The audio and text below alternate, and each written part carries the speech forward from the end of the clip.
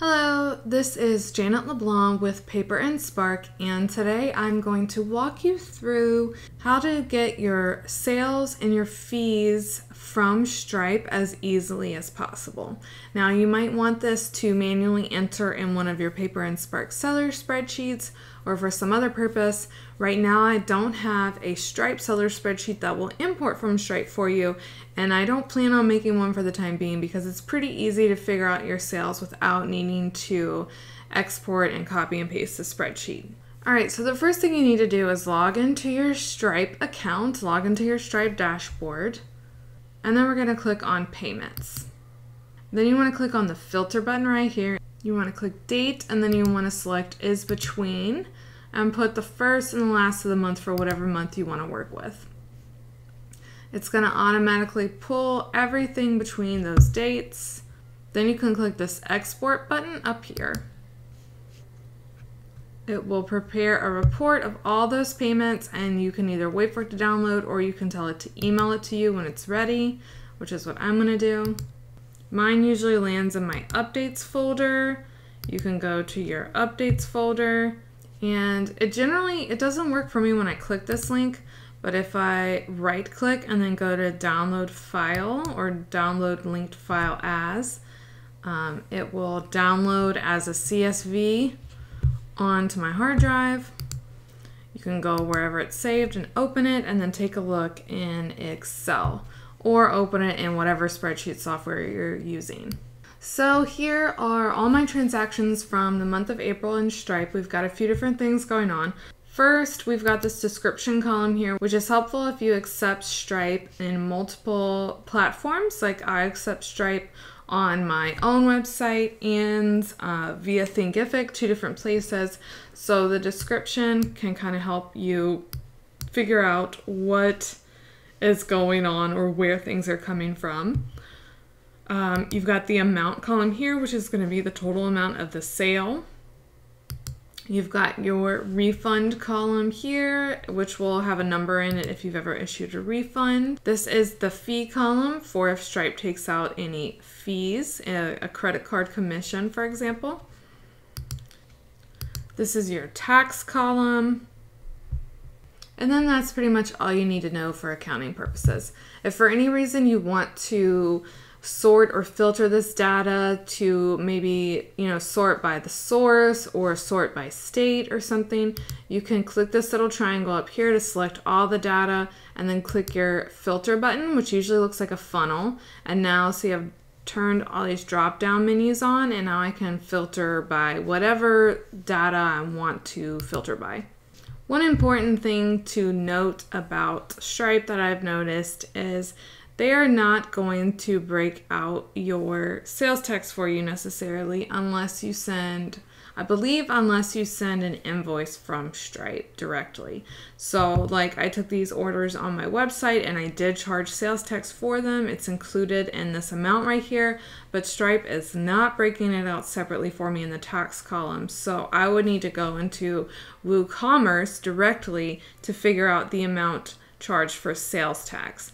The same thing is going to apply to shipping received as well. All the shipping received is going to be lumped into this column here. It's not going to be broken out separately. In general, that's okay because all of that shipping received and sales tax collected are included as part of your gross sales. So it's okay to record it at that gross amount. But if you're doing like your state sales tax form, you're going to need to dig deeper into these numbers to figure out the pre-sales tax totals and the state sales tax amount that you actually ended up collecting. Just something to note when it comes to sales tax.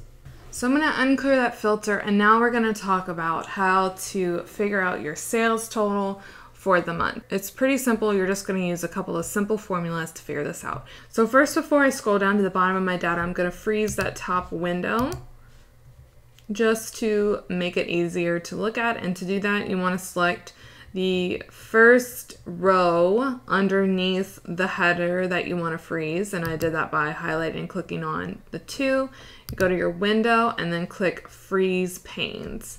So now that I've frozen it, when I scroll down, that header stays up there so I can tell what I'm looking at as I scroll. So now I'm at the bottom of my data over here on row 95. I've scrolled down, my other data's up there. That's why you can't see those first 80 rows. And I'm just gonna sum the stuff that I wanna know. So I wanna know my total sales this month accepted via Stripe. We're gonna do that with a simple sum formula. Now there's several ways that you can write a sum formula. To me, I'm just going to navigate to that cell, start with the equal sign, and then no spaces, type the word sum, and then you have an open parentheses, and you can click and drag to highlight all the cells that you want to sum up. And now you want to finish with the close parentheses and just hit enter, and now you've got the sum of that column. Another way to do it is with the auto sum function. You can use that for simple sum formulas, and you would just navigate to the blank cell right underneath all the data you want to sum, and you can go to your formulas menu, and usually you'll see this auto sum right here. If you click this little drop down arrow, you'll get a few different options, but really if you just click the sum itself, it's going to sum that up for you. It's going to ask you, hey, is this the formula you want to do? It's going to auto highlight what it thinks you want to sum, and it's going all the way up to row 2.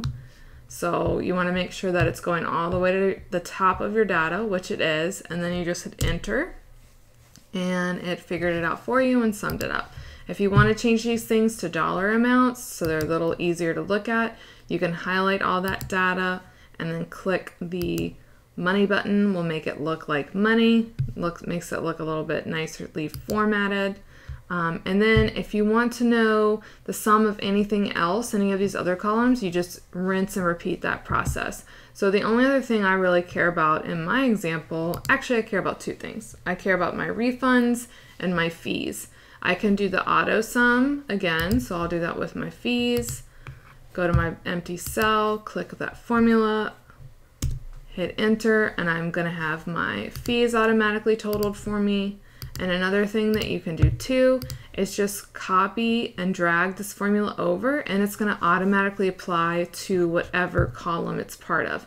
So to do that, see how when I hover my cursor over this bottom right hand corner of this cell, it becomes a plus sign. I can click and drag that over, and it dragged or copied that formula. Now it's applying to column E instead of column D, and it's automatically summed up this whole column and told me that I've got $89 of refunds this month. So the last thing that you might be curious about doing is how to enter these numbers you just figured out over on your Paper and Spark seller spreadsheet. And if you don't already have one of these handy templates, you can purchase one over at paperandspark.com.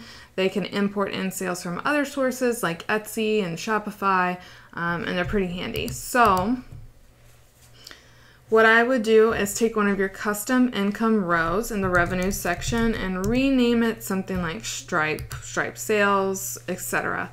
And let's see, we're dealing with the month of April, so I would just say my total sales from Stripe are $7,027.68. Just type it in real simply, and then I know that I had $89 of refunds. You always want to enter your refunds as a negative number. You might be adding it to a number that's already there, so you might need to use the equal sign to make it a simple formula. Like if you already had a $100 refund there, you just want to subtract them from each other, keep it negative. And then the last thing you have to enter are your Stripe fees. So I am going to make a new selling expense row in one of those custom selling expenses to enter my $197.87 of Stripe fees.